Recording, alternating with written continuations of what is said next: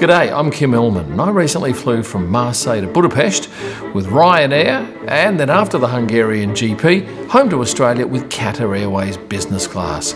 Two completely different offerings. But first up, why did I choose Ryanair? Because it is the only airline flying direct from Marseille to Budapest. But my gosh, have a look at this terminal. It's very basic, huge queues. The air conditioning is just a simple grey tube with a few holes poked into it. The counter's up here, well, they've saved some dollars on that, that's for sure. And everything costs, bags, check-in. So in the end, I doubt that you're actually saving much money on other full-service airlines, but you're just doing all of the work yourself and they're making more profit. I actually bought a 20-kilo bag and a 10-kilo bag. The big one was 26 and the small one was 6, so I was a little bit over, but between the two, they said fine. Now you got to take your bags and drop them off at another place. Dropped my luggage off, did security using the fast track, and now I'm going to gate number 1 to board. Do you want passport as well? Passport, yeah. This is the lounge, well, also the boarding area. There are some seats, but as you can see down here, there's just a rail for us to lean against, and we're in the priority queue, and out here our plane's just arrived, but it's supposed to take off at 12:50, it's 12:30, and they've got to deplane that and then get us on there, so I kind of figure this one's going to be late.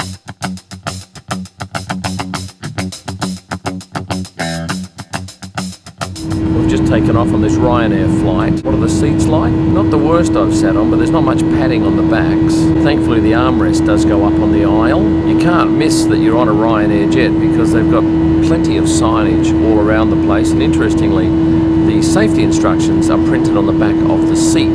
But I've not found any sick bags, so if you're going to vomit and you don't get much notice, it could be an ugly scene. But surprisingly there's good leg room. Having pre-ordered the food, Celia comes past and gets her little computer out and says, right, main course you can have this, this or this. This is what you get for a snack, this is what you get for a drink. So I've ordered lasagna, sparkling mineral water and a chocolate. How was the lasagna? It was pretty bloody good. I didn't think 10 euros was too bad for those 3 items, so I've gone and ordered another meal deal. Well, that was my first Ryanair flight, and the second meal I had, the panini, wasn't as good as the lasagna, which was quite a surprise. So would I fly Ryanair again if it was the only direct flight? Yeah. Pretty much the whole of the time prior to the flight you're spending standing in a queue for something. It's not a joyful experience, but it's not altogether unpleasant. Anyway, we're here in the Budapest Arrivals Hall, and as you can hear, it's noisy, busy, and shortly my luggage will be coming off and I'll be grabbing a car and heading into the city of Budapest, which I quite love. Just over my shoulder, here's my car. It's a Seat with 57 kilometres on the clock, so it'll smell new. Shall I take this one too? I'll take that one. Okay. Have you been waiting long for me? Hello, sir. Say hello to my friends. How are you doing, friends?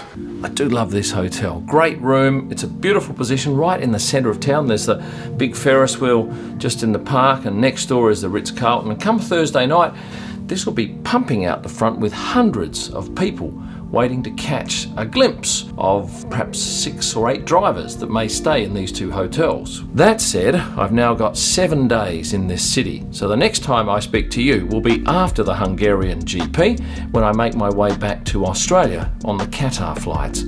Going from Ryanair to Qatar, big difference, and I'm looking forward to it.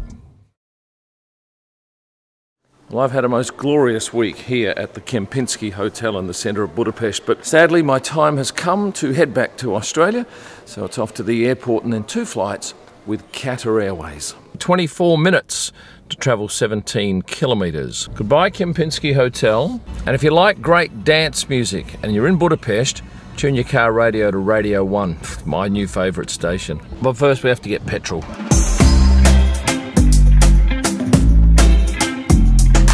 You need the papers of the car to buy fuel. Curious.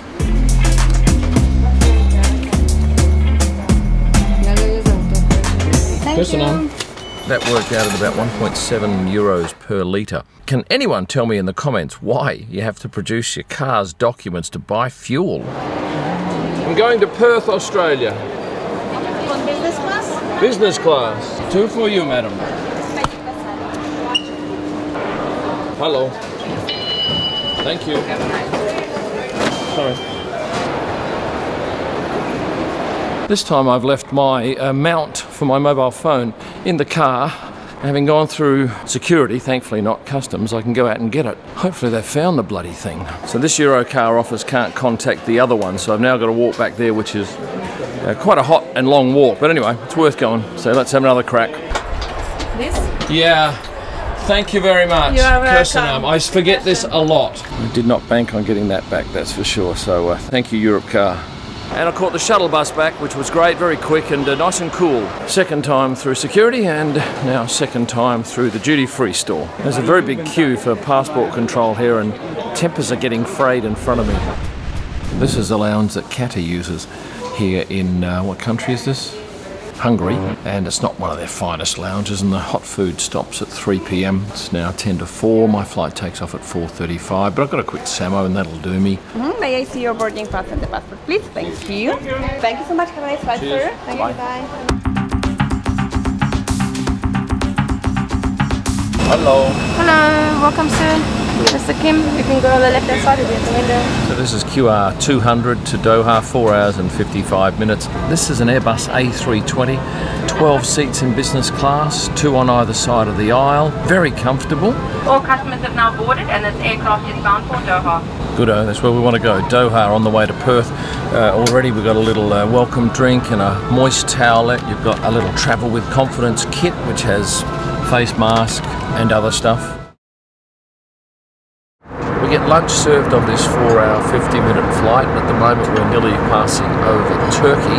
I've just had a lobster and scallop starter. I'd give that a 5 out of 10. And for main course now, I've ordered the salmon. It's got a bit of mashed potato and some vegetables. I give that an 8.5 out of 10. We're about 30 minutes away from landing into Hamad International Airport in Doha. How does this seat compare to Ryanair? Well, it's amazingly superior, of course. Ryanair don't go back a centimetre. This turns into a fully lie-flat bed. You do have to wear masks on this flight, except for when you're eating or doing a little bit to video camera. But I'll be bluntly honest, no one else in business class has got this on, and I doubt very much whether any of the economy passengers are wearing it. We've got this fog coming out of the air conditioning ducts. I imagine it's pretty hot outside because it is August. That's the first class lounge, the business class lounge on the other side. And have a look at this amazing piece of art here. I love the heat haze. I've got about 2.5 hours on the ground here and I've chosen to spend it in this special quiet section of the business class lounge for Qatar. I think it's got better air conditioning than out there. It's got far less noise, comfortable seats, but no food. I'm always interested when I go to bathrooms like this one here in the lounge and see those towels perfectly rolled. I thought they were machine rolled, but nope, done by hand. This restaurant behind me has massive ceilings. That must be, I'm guessing, 25 metres from floor to ceiling.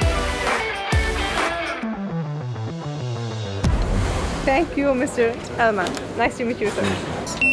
Good morning, sir. Welcome on board. Mr. Kim, you'll be straight into your... Back on board this 777-300ER and we've got the Q suite. Now this is the first time that I've flown forward facing. The previous 2 flights I've taken this year with Qatar have been with the rear facing seat.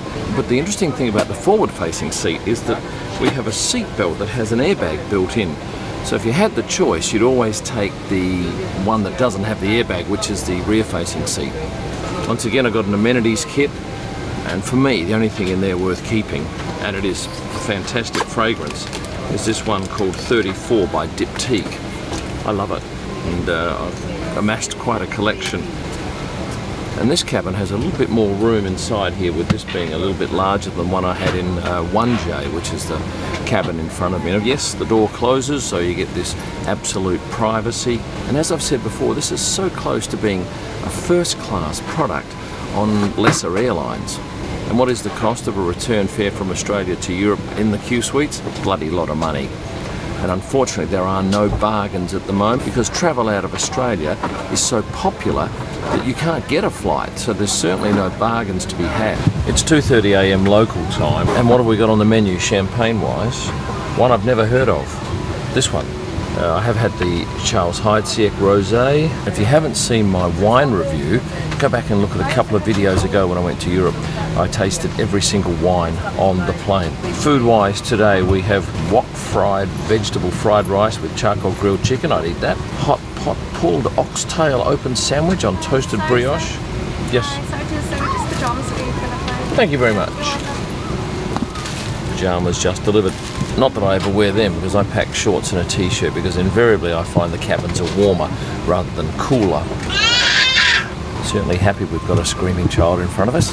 It's 11 hours to Perth or thereabouts. And then I'm home for 3 weeks before we head back to Spa. We're coming into land at Perth. I think I had about 5 hours sleep. The meal was good. I just had a little taster because I'm going out tonight with my family, so it was just a chicken satay with some rice. It was good.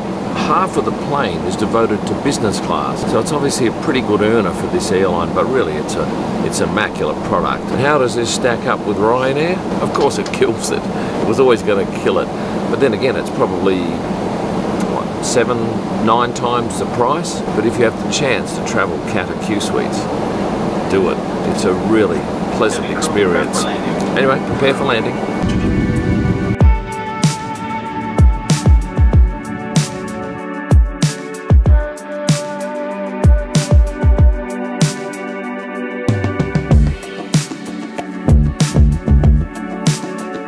We've had big storms and there's a total power failure here at the airport. So the duty free is in darkness. We had to take the stairs off the plane in the cold and wet, but it was quite a rare opportunity to get shots of a big aircraft from the tarmac. But anyway, the systems are all working to get through, so let's go and do that. It's pitch black out here, windy, cold. My son's got the car, thankfully. Here he is. Done 400 laps to the bloody airport. I'm off to dinner now with my family, 2 of whom are there, at the Crown Casino at the Nobu restaurant. Hey! Hello. Hello, Mickey. Hello. Come here, come here. If you've enjoyed the video, please hit the like button, subscribe if you haven't done so, and become a member. You'll find all of my digital images at prostarpics.com. For merchandise, F1 photo books, lots of other stuff, head to kimellman.com. And for my best pictures live from the track and all during the week, it's Instagram at Kim Ellman. Thanks for watching and stay passionate.